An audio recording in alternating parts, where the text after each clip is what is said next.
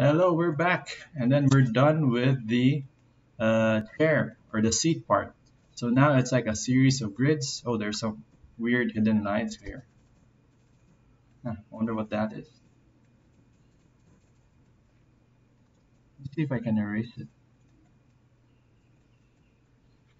And just like double checking if all the planes are where I want it to be. That was a weird like thing, and that never happened before. Okay, let me just filling that in. Okay, so that should be ready for the Smoove tool. Um, hmm. Let me make this into a group. See if it still appears. There's something here, and I can't seem to erase it. Anyway, the Smoove tool should work fine.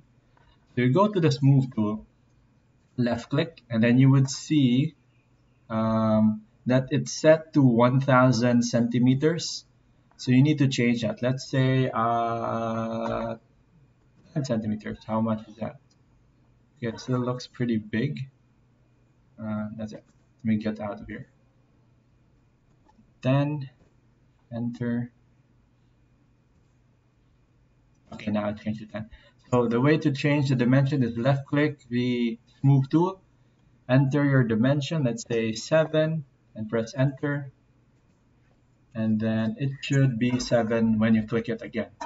I think that's just left click, enter number, and then left click again. Now I'm going to double click into our prepared seat, left click the Smoove tool. You see the 7 centimeter radius a bit too small, so I want to change it. I want to go let's say 15, enter, left click, okay, still too small, left click 20, let's say 25, left click, okay, then save that time, 25, enter. Okay, so now it's at 25.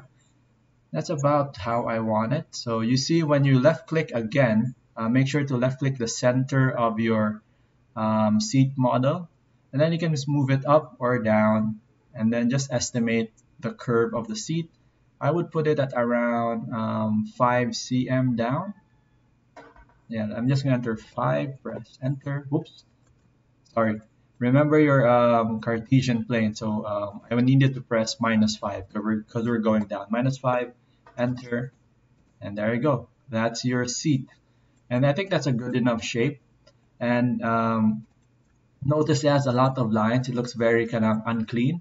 So what you just need to do when you submit it during the final is that you just turn off edges. So now you have a clean shape like that. That's just a limitation of working with SketchUp without extensions. I think there's a way to make this smoother, smooth edges. That's the extent of that.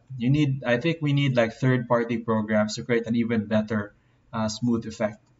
And then to create the back of the seat, you just do the same process we did earlier, and then make it stand up and then attach it to the back. I think I'll do a quick video of that. Just give me a minute. Hang on. Stop recording.